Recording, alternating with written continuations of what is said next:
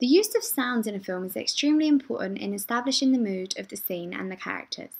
Within a trailer, it is also just as important, if not more important, as essentially the sound accompanies what is going on screen, and compared to a film, you only have 3 to 4 minutes to attract your target audience.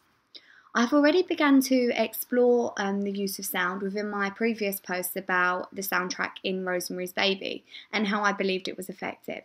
Here are some other examples of effective soundtracks within the horror and thriller genre, which have highlighted the importance of finding the right soundtrack for our trailer.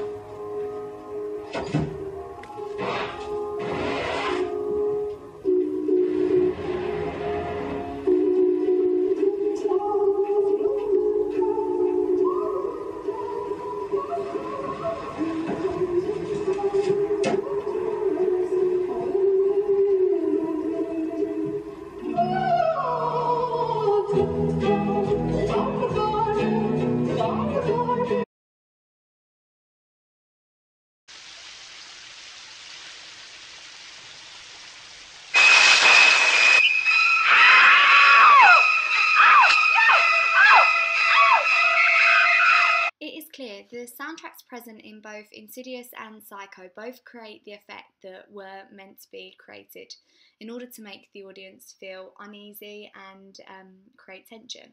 While Insidious basically makes the audience feel really uncomfortable with the idea of a singing voice that just doesn't really match the scene of what's happening, and then having a ghost present is it freaks the audience out a little. Whereas in Psycho, it's the tension of build-up and the silence of the natural shower and the diegetic sound that is present, and then the non-diegetic sound of the sharp scream, which essentially indicates that the character is being killed. Here are some examples of some of the soundtracks that me and Olivia looked at in order to discover which one would be best for our trailer.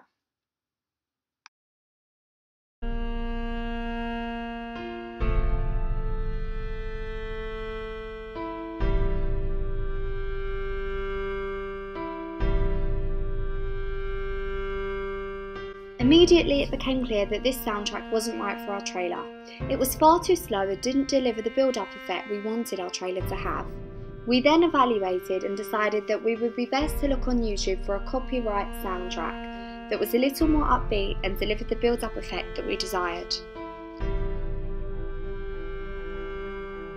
We then found this soundtrack on YouTube that was called Epic Blockbuster Trailer Music, so we had the idea that it would be way more upbeat and may even be perfect for our trailer.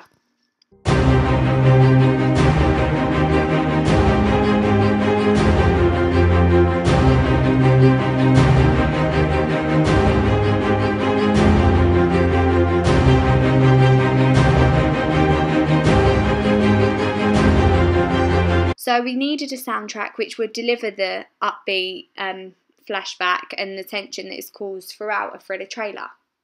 So it was clear that this soundtrack may indeed work. Me and Olivia both really liked it because of the fact that it was a build-up, it was exciting, and because it made the audience feel quite tense for what was to actually come.